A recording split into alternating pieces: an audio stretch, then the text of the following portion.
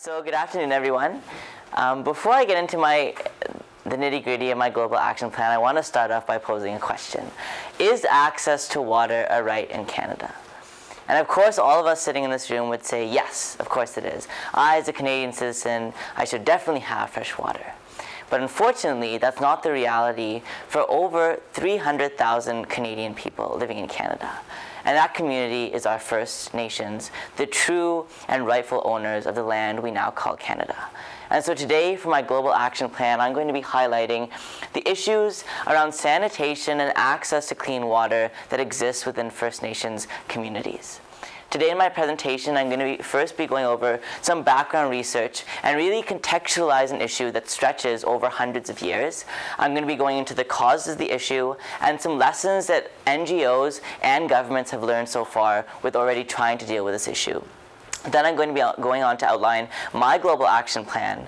I'm going to be talking a little bit about some risks that are associated with what I intend to implement, and then I'm going to conclude by wrapping everything up and summing together my research and my plan. First, a little bit about an issue. So when we talk about access to clean water for drinking and sanitation, we're talking about water we just use on a regular and daily basis to drink and consume, but also water that we use for toilets, showers, sinks, and bathing.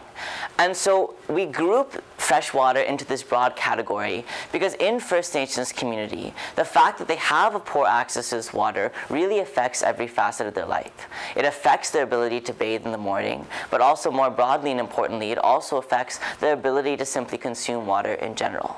Currently, 400 out of the 618 First Nations communities in Canada have had some kind of water problem between 2004 and 2014. And of the 851,000 First Nations people in Canada, 2/3 of them have a water advisory in effect. And just a little information about what a water advisory is.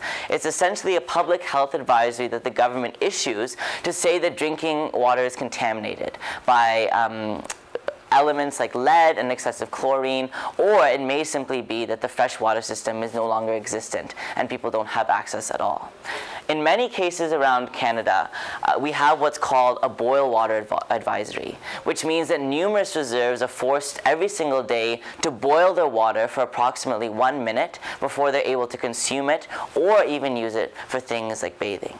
Of course, the issue has existed for many years, since the advent of colonialism and since settlers first arrived in Canada.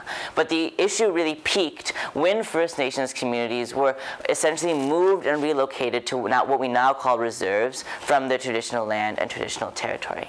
And this issue is actually on the rise. So the amount of water advisories and boil water advisories that are currently being instituted in First Nation reserves is on the rise. And more reserves are either facing more contaminants in their water, or if they had access to water, those sources are now being lost due to environmental issues or just the fact that they're no longer receiving funding or infrastructure assistance to maintain access to that water. But the more important issue is that in a country like Canada, where we have such a high quality of living and an effective government system, why exactly has the issue persisted? Well, there's a couple of numerous reasons actually, but I've decided to pick out the main ones. The first is not recognizing First Nations as unique groups of individuals. So across Canada, even if you just go from one reserve to another in the same province, you're going to have a different set of people with a different set of beliefs. And so the way they view water in their life is going to be different. Some may say that it's not effective enough to put the water through a certain kind of water treatment plant because it goes against their spiritual norms and spiritual customs, while others may say that it's not correct for them to have water brought in from outside of their province or outside of their native land. So to recognize every single First Nations reserve as unique groups of individuals that we can't apply broad generalizations or solutions to is incredibly important. And in the past, the government and NGOs have applied these broad generalizations to First Nations reserves, which has meant that the solutions have not been effective across the board. Second issue is a lack of consistent monitoring. So in Canada, we have municipal level, provincial level, we even have small city levels, and we have our federal government. What that means, though, is that at the municipal, provincial, and federal level, there's essentially what we can call First Nation bureaus and First Nation departments, all of whom are responsible for dealing with First Nations issues and First Nations water security. But what happens is that at certain levels of the government, one department might say, no, that's actually for the provincial legislation to take care of, and the provincial legislation can say, no, that's actually for the federal legislation to take care of. What that means is that there's a complete lack of communication between governments. So if one body says that they're going to get something done, it actually doesn't end up happening until much later, or it doesn't end up happening at all. The third thing is, and most obvious thing, is of course just colonial history. The fact that First Nations people today did not choose where they wanted to live. They were essentially forced in many cases off their land through violence and violent conflict, or they were forced to sign legal treaties which in reality just served to disadvantage them and take away their resources and native land. The fourth thing, and these two can really be mixed together, is that there's no access to effective protection from groundwater contaminants, and that's largely because First Nations communities are currently reliant on government financing, which means that they have a lack of capital to deal with the issues by themselves. So even if they are able to address and acknowledge the issues, they don't have that infrastructure or access to capital which allows them to deal with the issues at all. A few lessons that have been learned so far by those who have tried to address this issue. The first, like I said, is that while I stress the importance of recognizing every community as being unique, that in itself is also a challenge, because it means that you can't design a model and we can say that this is going to be used for all the reserves you can see on that board, which means that in some ways it's about picking and choosing for each reserve what you think will work best and trying to implement the best model that can help the most people. The second thing is that there are complex legal and governmental barriers that exist. For example, you have the Indian Act, which was instituted by the government of Canada, that has lots of regulations around what First Nations people can or cannot do. And some of these legal barriers especially are difficult, especially in the land parameters around what First Nations people are allowed to do with their land and how far they are essentially allowed to stay within or outside of the land. The third thing, and I'm going to be talking a lot about this in my Global Action Plan, is that some issues are not systemic. And what I mean by that is some issues can't be solved through government legislation or are not the fault of lack of financing. For example, environmental racism and racism in general. The fact that there's lots of stereotypes, generalizations, and racism against First Nations people that have existed in the past and continue to pervade Canadian society currently. And while these issues can't be or don't manifest on paper, and we can't really see them, they still indirectly affect the buy-in from Canadian people, but also people's willingness to commit and help issues, especially if they have lots of preconceived notions and stereotypes about First Nations people. But a little bit now into the Global Action Plan, because there's three main goals that I want to accomplished hopefully by the end of my Global Action Plan. The first is raising awareness within Canada. So like I first said, I think that the success of an issue like this is not entirely dependent on financing and infrastructure. It's also dependent on getting buy-in and involvement from the overall Canadian public. And I'm going to be essentially doing this through a media campaign, which I'm going to be fleshing out in greater detail later on. The second goal is receiving government assistance. And the way to do that, I think, is for the government to recognize that the systemic problem exists and the disadvantaged face. And the way I'd like to do that is through drafting a white paper. A white paper is a document that can be written by normal civilians of a democracy, in which it's a bunch of extensive research and essentially a proposal that you submit to the government for their review and implementation. And it's important to note that there is no precedent for submitting a white paper for the well-being and water access for First Nations communities, and it's never been done before. So this is not a solution that's been taken, and I do think, though, that white papers can be a really effective medium for making change. And the third, and this is, I think, kind of implied, is just that we're, of course, always trying to research and identify innovative solutions to the problem. This isn't what I would say one of the main goals or focuses of my GAP, because I think that's something, there's other elements that have to be established before we can do that, but it's, of course, something that I would like to strive for and also work on throughout the completion of the other goals. Okay, now on to year one. So this my senior 2 year has been year 1 of my global action plan, and it's been really useful for a couple of things. The first, like I acknowledged earlier, is that considering that this issue has so many complex socioeconomic issues and really literally spans over hundreds of years, this year was incredibly useful for me to research and understand the issue to a greater extent, and especially acknowledge what the problem I want to focus on was specifically. Because there's lots of broad issues I think I could have focused on, water in general, or simply the legal side of things, the practical side of things. But ultimately I decided to focus on the practical side of things and just access to fresh water in daily life. And that was actually a really long contemplation process for me, because I found that there were so many different elements within and issues within First Nations communities that I could have chosen to focus on, but ultimately did come down after this research and contemplation to focusing on access to water specifically. So in year 2, what I plan to do is identify a First Nations reserve near the University of Western Ontario, where I'll be attending school next year. And there's a couple of reasons and goals I hope to get from that. The first is essentially just to network with the community as a volunteer in general. That had always been a goal with my GAP, just to go in and help and work within a First Nations community and reserve through a bunch of different ways you could do this. Just, I think, to see the problem and understand the problem firsthand. And there's a couple of things that I would get from this. The first is incredibly useful research and data for the white paper. Because one really useful tactic for a successful white paper is a case study, in which you can demonstrate to the government, this is an example of a First Nations reserve and how exactly the problem is affecting it and a solution that we can implement. And the second thing is compiling information for the media campaign. So let me now go into a little bit more information about what the media campaign entails, because it's very broad. So the goal of this media campaign is not necessarily to immediately get funding or money from the Canadian public. But really, I think it's simply to raise awareness about this issue within society. Because currently, the majority of awareness-raising campaigns and donations from Canada are all going outside of the country.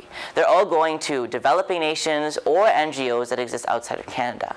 And the issue with that is that for some reason, there's just this general apathy among the Canadian public, and it's as if we are continuing to hide from the fact that we have large pockets within Canada that we can identify as developing or that have serious developmental issues. And so the media campaign is incredibly useful for raising that awareness and raising and creating that discourse within the Canadian public. The second thing within year 2 is talking to First Nations groups on campus. So a really excellent thing that many Canadian universities have is First Nations societies or First Nation groups, which bring together both Aboriginal and non-Aboriginal youth to talk about issues. So making connections with individuals within these kinds of groups will be incredibly useful, especially going forward to talk and network with reserves. Also, First Nations studies faculties and departments will be very useful for research and the eventual publication of the white paper, and also compiling information that will be very useful for the media campaign. So year 3 is essentially, once this connection has been made with the community, it's important to establish what part of the plan is possible. Because one incredibly useful thing to acknowledge as someone who is not First Nations and someone who is not Aboriginal is to recognize that you are a foreign actor. You are someone who is working outside of the community and therefore has no right to say this is what should be done and this is what I think you should do in order to address the problem. So that's why it's incredibly important, and I think it's also important to recognize that some parts of the plan may not be feasible or possible and the community may not want them. That's why year 3, I think, because it's in the middle, it's important to find out which part of the plans the community is open to and whether it's something that they believe is feasible and can be implemented.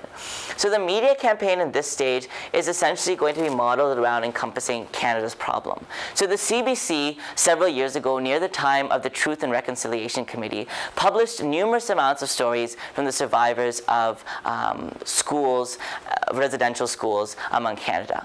And within the Canadian population, and the Truth and Reconciliation Committee commented on this, it was really incredibly useful for the Canadian public to understand and reconcile with the past that their ancestors had forced upon First Nations communities, and also recognize the disadvantage that exists. So I think modeling the media campaign among profiling the stories and the current conditions in First Nations reserves is really useful useful and incredibly impactful for the overall Canadian society. The second thing is to connect the community with a legal organization to assist with the white paper. So the Council of Canadians or Water Canada are two organizations that have been very, very active in working to fight for the legal rights of Aboriginal peoples to get access to fresh water on reserves. And while they've never worked within a white paper, they are still the best organizations that have large access to legal resources and could network the reserve and myself with human rights lawyers who would be able to help implement the white paper later on in the future. For year 4, this is hopefully going to be the publication and implementation of the media campaign across Canada through obviously some form of medium, most likely the CBC, because they've always been open to these kinds of projects. And with the white paper, in this year 4, it's very important to establish for me the difference between a research white paper and a petition white paper. So really, those are only the two kinds of white papers you can have. One is just a general research across the board in which you say to the government, this is a bunch of information we've compiled, do with it what you would like. But the second is a petition, which is way more impactful, which addresses a concrete proposal or suggested points of action to the government that you think would be very useful. And why I left this decision so late in the Global Action Plan is because the first 3 years, I think, are really useful for compiling all that information. But in the 4th year, once you have a really good foundation and idea about the problem, it's an excellent time to establish what we think is going to be best to do with that large volume of information. Because at the end of the day, we may not be in a position, and it may not be in the best interest of the community to say this is what needs to happen. It may just be better to compile a bunch of research, publish it, and see if someone else or the government can take that information and do something impactful with it. So year 5, there's a couple of aspects of this. The first is essentially the response to the media campaign, which is very, very important. Because the positive responses, which will hopefully happen, will draw attention to what we can call innovative responses. So after the Truth and Reconciliation Committee and that media campaign, there was a lot of social media campaigns that sparked after, and a lot more conversation that happened among Canadian youth and among Canadian society in general. So the hope is that this positive response will draw that same kind of discourse and same kind of movement in which people will begin to recognize and think more about the problem that exists, and that will garner some innovative responses and innovative thinking around the issue. And in the final year, we do intend to publish the white paper. And why that's important is because I think with those 4 years, there'll be plenty of time to author it and get lots of extensive academic guidance and legal guidance on the white paper. So year 5 is the best time to publish it, especially in wake of the media campaign, because you're not just highlighting the issue to the Canadian public, you're also saying that this is a solution and the research we compiled that can be implemented later on. But of course, there's lots of risks and troubleshooting that come with this problem, which I want to quickly touch through before I conclude. The first, with the media campaign, I think is just broadly the spread of information and resisting the message. Essentially, you can think about that. There's currently lots of stereotypes and misspread of information that happens with lots of marginalized groups across Canada. So through an improper or incorrect media campaign, I also run the risk of maybe doing more harm to these reserves and First Nations groups. But that's why I think it's incredibly important for a couple of things. The first thing is to establish and do lots of extreme vetting with the media campaign before it's published. And secondly, which is not something that's been done before, is for people outside of the reserve not to publish data that the reserve does not want to be published. In many cases, academics and people who think that they're helping the issue think that it's okay just to publish large amounts of information or say what they think it should be done. But in the end of the day, I think through recognizing that it's only their approval that matters, that we can prevent the misspread of information. Second thing is government response. I don't think this is something that's going to be a really, really large issue, but that's why I also talk about something like the white paper, because that's directly engaging with the government, and we're not making it as if we're working outside the government and trying to hide our actions and plan from the government. So I think working and talking with the government early, and I think outlining these kinds of steps and parameters of what we intend to do is useful, because then it prevents a scenario in which the government gets involved, shuts us down, or makes it so that the project cannot be possible due to some law that exists or other parameter. Clash with other communities is essentially just that maybe through focusing on one other reserve, do we run the risk of alienating others and making them not feel included? However, I think through the media campaign and white paper that I intend to eventually expand this outside of Ontario once that connection with the individual reserve has been made. So I think that risk can be mitigated as well. And this one is more racism and enforcing stereotypes. So whether we can further alienate First Nations people from receiving help in the event that the project doesn't go well, or there's a greater presence of racism and negative response from some of the steps I've outlined. But I think that through explaining the need and the problem that exists in a new and innovative way that hasn't been taken before, and using some of the effective mediums that we saw in previous years, that this problem can also be avoided. These two we can kind of group together because they're more of the practical things. They're more of the practical elements put together, which is just the fact that the later innovative solutions that I talked about, which will hopefully be implemented, but which are a smaller goal, could eventually end up failing or not working. And again, I think that's really something to troubleshoot much later down the line, because at this stage we're not even thinking or talking about practical solutions. We're talking about it more in macro terms as far as awareness and as far as bringing the government's attention to this. So I think those are things I'd much rather highlight and troubleshoot later on. But just to sum everything up and talk in big terms, of course I acknowledge that this issue has existed for many years and has lots of complex social and systemic issues. But I think that one of the largest catalysts of successful movements like this has been through engaging the public, but also more importantly, putting enough pressure on the government that they're forced to act and forced to recognize the problem. And I think ultimately, overall, this gap serves to approach the problem from a new angle and bring equal access and rights to water for all First Nations people across Canada. Thank you.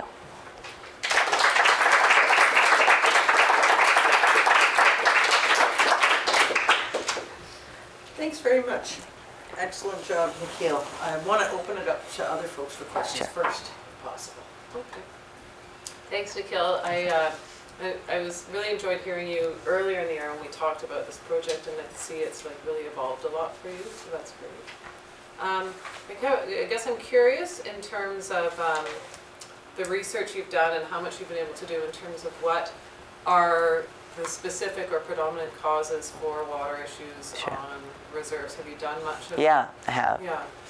So I'm just thinking because, you know, if it's something to do with, you know, in some areas it's power dams and they're dredging of mercury, or in other areas it's toxic waste being dumped. Yep. Those things are kind of infrastructure that has been put on reserves partly because of the racism you're talking about. Definitely.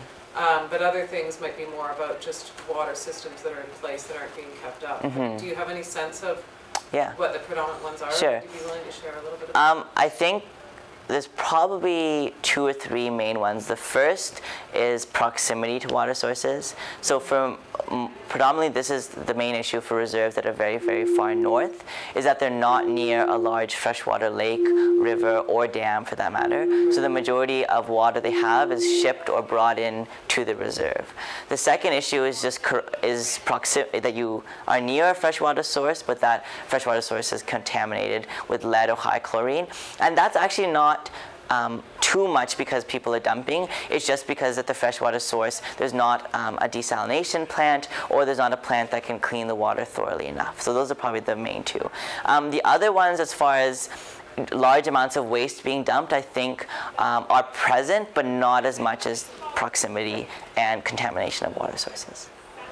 Because it feels like those are 2 very different things, and then there's also looking at the particular community you want to partner with. And so your overall goal, will it be to stay with working with that one community, or the overall bigger?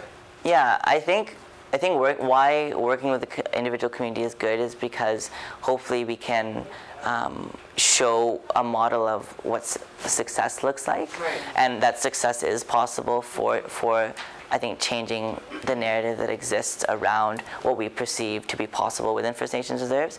But the media campaign and white paper, I think, because it's just broad research, it is possible to have lots of reserves. But when we're talking about addressing the problem practically, the individual reserve, I think, will allow me just to focus on that one thing rather than stretch myself too far.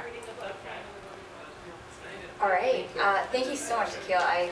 This is obviously a very important issue for all of us as Canadians. I appreciated in the risk assessment, I appreciated a lot of what you did, but how you addressed, anytime you're doing ethnographic research, that idea of misrepresentation, you really addressed that nicely, I thought. So thank you so much for that, because that's not always easy to articulate.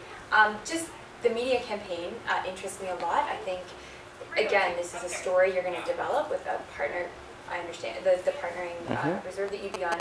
Do you see the sense like you're going to need money for this? What media? You mentioned CBC a few times. Could you just Sure. a bit further? I know you might be still developing ideas. But what are you kind of thinking? Yeah, it is still a little bit in developing. But I think for the particular media campaign they did before, media organizations have been pretty good in not requesting too much money for these kinds of media campaigns. And the CBC was the same thing with the piece they did around the Truth and Reconciliation Committee.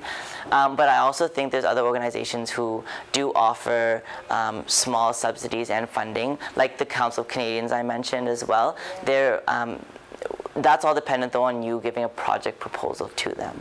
So there are organizations I think within Canada who are open to funding, but that would mean drafting very specific proposals to give them later on. And I think fundraising is for sure something I was considering. I think that's just more dependent on that relationship I established with the community as well. Absolutely. Thank you. Thanks. I just want to make one comment, sort of question, because we've talked about this a lot this year, about the difficulty sometimes for that foreign actor coming in with communities that feel that they are fully capable of self-empowerment. Absolutely. That of course is something that I know we've talked about in terms of maintaining that in terms of trust is something I would highly suggest. And then the other aspect of that is the challenges you've had just in trying to contact folks this far. You might want to note that. I know we're getting really close to end of time, but it might be good to note that for folks just to, what you have attempted, at the initial stages. Definitely, So. Yeah, that part. Would you mind just mentioning? Oh, you asked me to talk about that. Okay, good. Yeah, I wasn't sure. Okay, sure. Yeah, so to Dr. Hurley's point, this is a really excellent part of the course, which is talking about communications and networking with people who specialize in the issue. And like Dr. Hurley mentioned, I reached out to several groups. One was an NGO organization that brings science students and their undergraduates to reserves to test water and essentially prove that there's poor water quality that exists. That's really big in Manitoba and Alberta. So I emailed several people within that organization because I was really interested in contacting with them. And I didn't get any responses back from them. And I'll hope that's because email malfunction or something and not just because of pure. But like Dr. Hurley said, I think there's always that risk of just someone sees someone from outside the reserve or someone who's coming in saying, I have a possible solution, and they just say, reject you completely or say no, which is definitely, that is something I should have included in risk management, risk assessment, Well, I know we are at the end of time. I don't and Nikhil, what you were starting to talk about there is exactly where I would be taking the questioning next, is around really, and you've considered a lot of things as an outsider, and you've done that very sensitively, but that establishing of legitimacy and establishing some kind of a relationship with the community so that you can collaboratively identify a solution that will work for that community, but I think that's kind of where you're going. Yeah, one thing I realized that I omitted from the risk assessment was that for especially the working of the media campaign, I did plan to have a point person within the reserve. Rather than try and engage with whether it be the tribal council as a whole or someone, have an individual who can act as that bridge rather than you just going in and doing that. That'd be better. I know some of the other things we've talked about are in terms of the Native Studies course and things like that. Being able to chat with professors and things might give you some. Absolutely, because many have connections that exist. We are. Thank you so much, everybody. Thank you very much.